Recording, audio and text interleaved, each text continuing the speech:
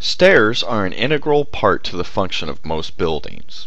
Even if a building is only a single story, oftentimes exterior grade conditions require the need for stairs to get into the building.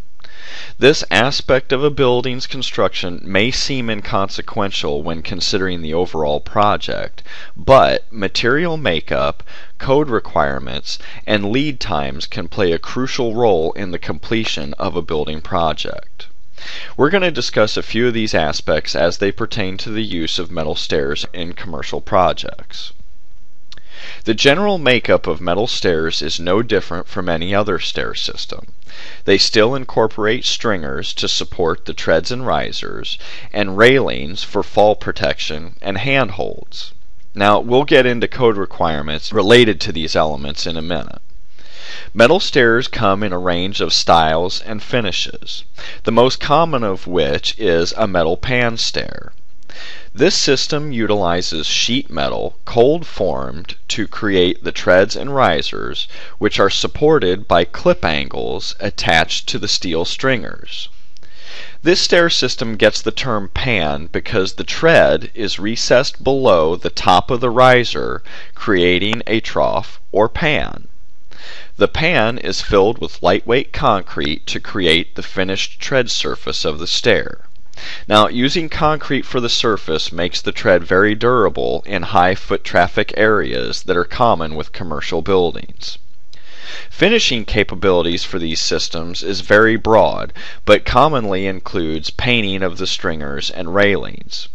The stringers and railings could also be galvanized if considering an exterior application.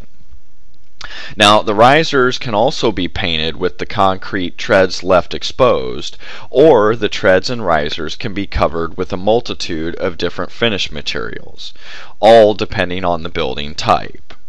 Like most stair systems, metal pan stairs are designed and manufactured on a per-project basis. This is because the floor-to-floor height condition for most building projects is rarely the same. But regardless of the condition, the stairs still have to meet specific code requirements. Typically, each riser for commercial stairs cannot be greater than 7 inches in height, while the tread length, which is measured from the nose of one tread to the nose of the tread above, must be a minimum of 11 inches. The industry standard term for this requirement is 7 inches of rise for every 11 inches of run. Now, with respect to regulation, there is one other requirement when considering stairs: the Americans with Disabilities Act. ADA requires that on any given flight of stairs, all steps shall have uniform riser heights and tread widths. So let me explain that real quick. A flight of stairs is one continuous run of stairs before you get to a transition element that would either be the next floor or a landing. So within that run of stairs, all the treads and risers have to be uniform in height and depth. Once you transition to a next flight of stairs, those heights and depths can change, but they do have to be uniform. Additionally to that, the risers are not permitted to be open. This is to prevent any potential foot slipping past the tread and causing a fall.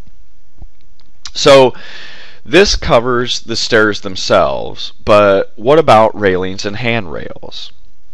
Well, in areas where the sides of stairs are not confined by walls and the total rise of the stairs is more than 30 inches above the floor or grade level, a railing is required to provide fall protection. Railings must meet 3 standards: overall height from the top of the tread, spacing between vertically and horizontally oriented balusters, and spacing between bottom of the rail and stair treads. The overall height of a railing may not be less than 34 inches, measured in a vertical fashion from the nose of the tread. Intermediate rails or balusters must be spaced to prevent passage of a sphere 4 inches or more in diameter. And the triangular space that is created between the tread, riser, and the bottom of the rail must not allow passage of a 6-inch diameter sphere. All commercial stairs, regardless of their location, are required to have handrails on both sides.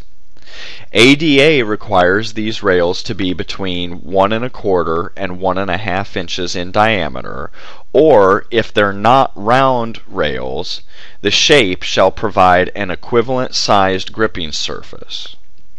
Additionally, the open space between the backside of the rail and the attachment surface must be a minimum of 1 1/2 inches.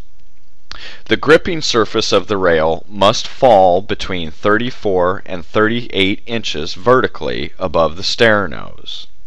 Now, as if this isn't enough already, there are a number of other requirements in addition to these, and those all depend on the makeup of the stair system. So what you should be beginning to realize now is that there's a lot involved in the design and fabrication of stair systems, and getting it right involves careful evaluation and planning.